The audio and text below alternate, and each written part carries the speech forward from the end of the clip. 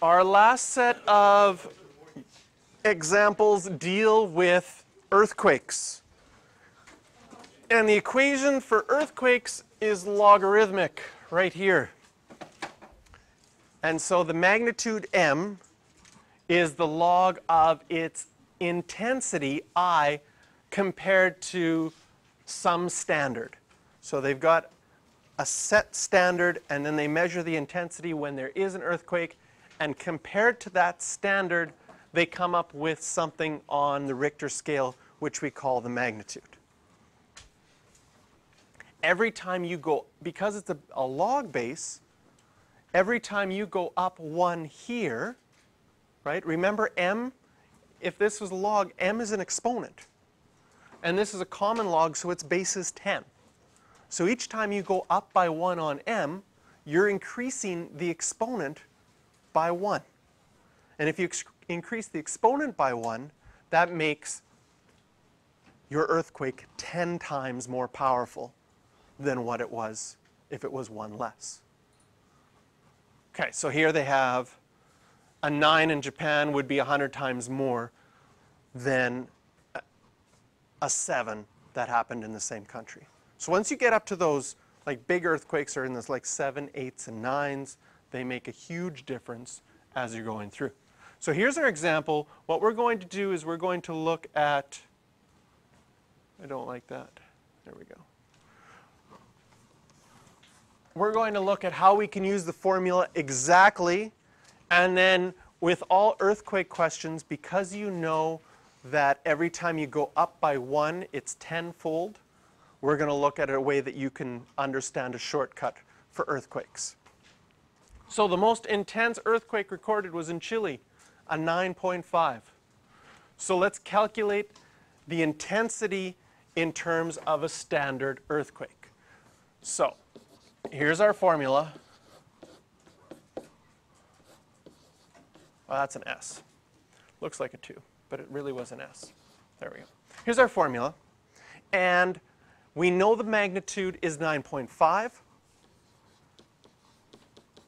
And the question said, calculate the intensity. So we want to get this capital I by itself. Where is the capital I? It's inside of a logarithm. How do we solve logarithmic equations? Well, our main goal was to get a single log. Can you see that we already have a single log?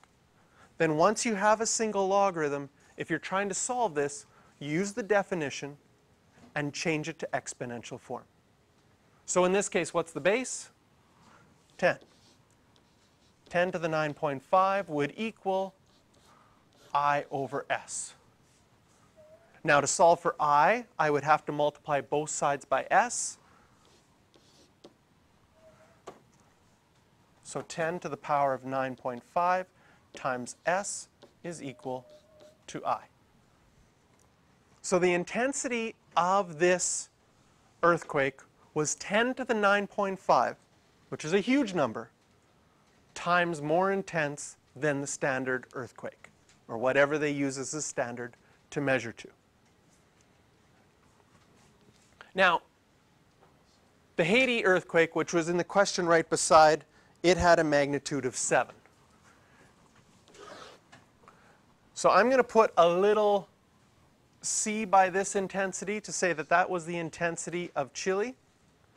Can you see that if we did the same thing, the intensity for Haiti would be 10 to the 7, because its magnitude was 7, times a standard earthquake. And if we wanted to compare those two, how much more intense was one than the other?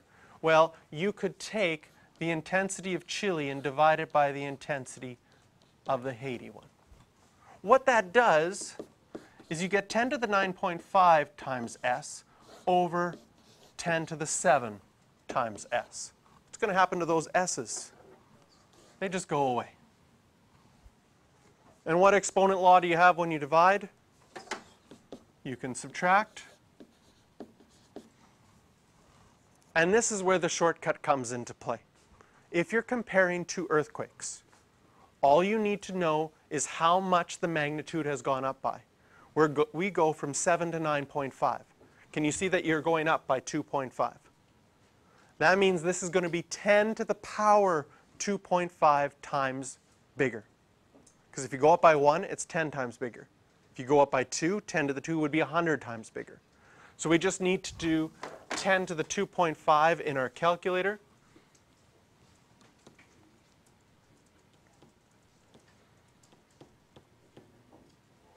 $316.2 times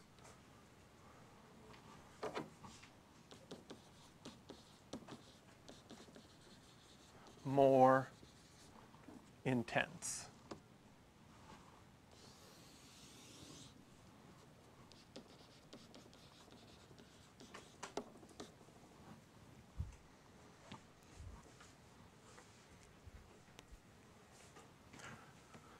So it is accepted on the exam if you don't use the formula per se and get intensity in terms of standard and the other intensity in terms of standard and then divide them. They have accepted that if you know that the one is 9.5 and the other one is 7 and solve it like that, that short, that simple, it's fine. Yes? I typed it into my calculator. So 10 to the 2.5 in my calculator is 360.